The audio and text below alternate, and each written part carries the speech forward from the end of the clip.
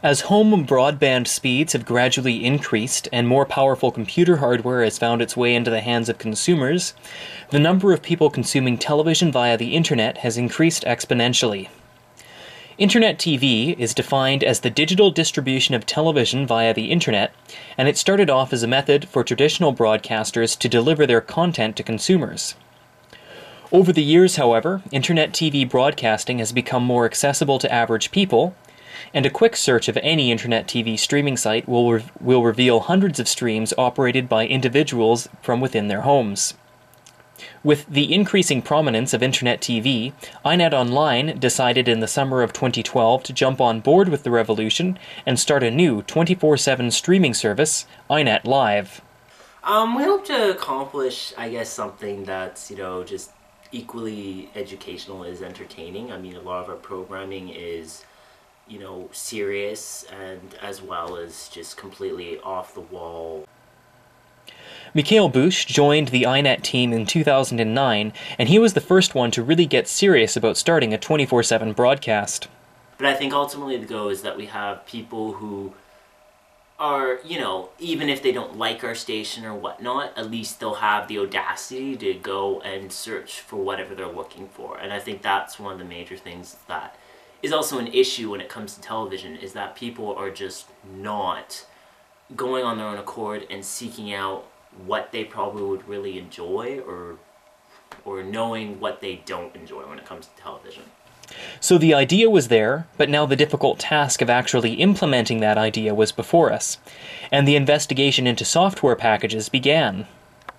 Most Internet TV streaming services offer a web interface that uses the Adobe Flash plugin to connect to a local webcam attached to the computer. These web interfaces are not suitable for 24-hour streaming, and Mikhail and I quickly came to the realization that a standalone software package needed to be used. Such a package was found in the video switching application VidBlaster. VidBlaster is a software video switching application that allows the user to stream live sources, including webcams and TV tuners, as well as recorded media stored on the computer's hard disk. VidBlaster also allows for the easy creation of on-air graphics and looped playlists for continuous broadcasting. While VidBlaster is great for controlling live sources and simple playlists, it is impossible to automate the application and schedule specific programs to air at specific times. It was at this point that the hunt was on for an automation application that could handle continuous, scheduled playback. It turns out that when one runs an internet search for TV automation software, a whole bunch of hits come up. Unfortunately, most of the results consisted of buggy or complete crap software, or software that didn't offer a trial version, which, from my experience, buying software without first trying it out is always a mistake.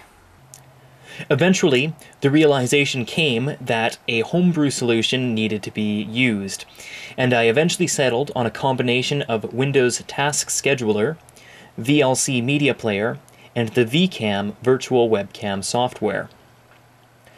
Using the rather convoluted method, VLC is scheduled to start playing a recorded broadcast at a specific time using the Windows Task Scheduler. The output of VLC is then sent to a virtual webcam created by the VCam application. VidBlaster then receives the video stream from VCam and overlays graphics before sending the resulting video stream to the internet via the Livestream Content Distribution Network. Certainly not the most efficient solution, but it works, and was much easier than trying to code custom automation software. INET is primarily a provider of on-demand content, and as such, the amount of total original video that has been produced is just over 24 hours. Not very much to put on a continuously broadcasting stream. Because of the small amount of original programming, the executive decision was made to fill the vast majority of INET Live's broadcast schedule with retransmitted news from a variety of international news agencies, like Al Jazeera, NASA, Press TV, among others. Segments of time are reserved for original INET programming loops, and the ability to go live at any time, day or night, is made possible through the use of VidBlaster. Using the rather obscure software solutions outlined in this report, and by filling the majority of the airtime with retransmitted news content, INET has entered a new era in its broadcasting history: 24-hour live streaming.